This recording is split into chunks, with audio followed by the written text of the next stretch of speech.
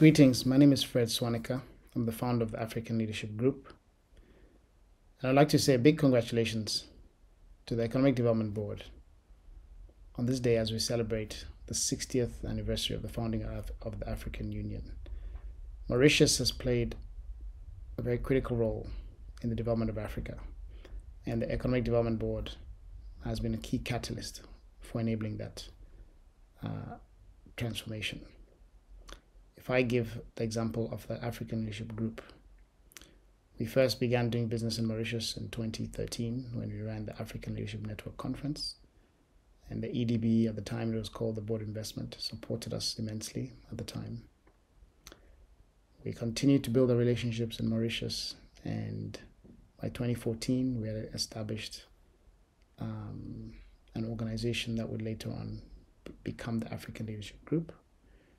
The EDB supported us tremendously in investment facilitation, introducing us to real estate partners, explain the regulations of the country, introducing us to government officials, helping us to really navigate the landscape as we considered establishing operations in Mauritius.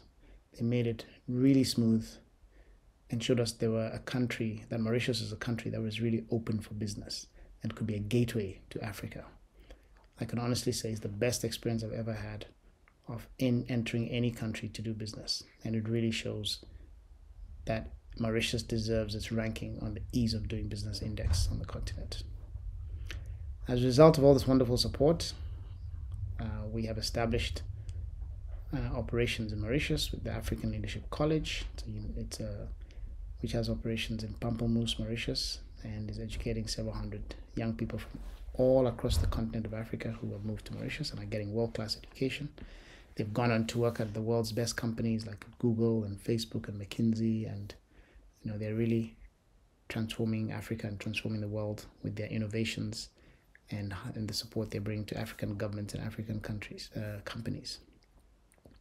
We've also made Mauritius our base for Pan-African expansion beyond Mauritius. So today we operate in 53 of the 54 countries in Africa. We are training 200,000 software engineers and data scientists and cloud engineers and other technology talent that can really power Africa's development and can even serve the world.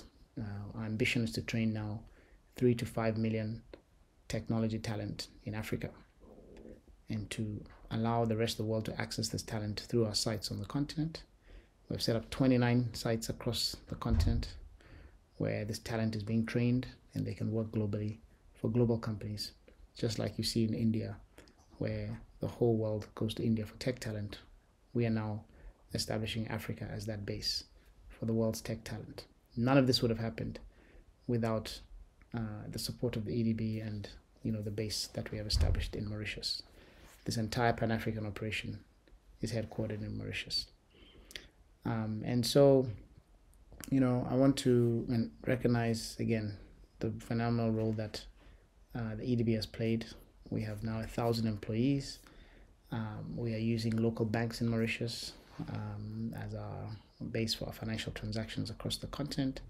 The fact that there are no foreign exchange restrictions allows us to operate seamlessly across the continent from Mauritius. We use Mauritian auditors and Mauritian lawyers to operate our business. And again, we are playing our own humble role in developing Africa and uplifting its socioeconomic standards. And none of this would have been possible without our base in Mauritius, and none of that would have been possible without the Economic Development Board. So thank you, and happy 60th anniversary, happy Africa Day. Thank you.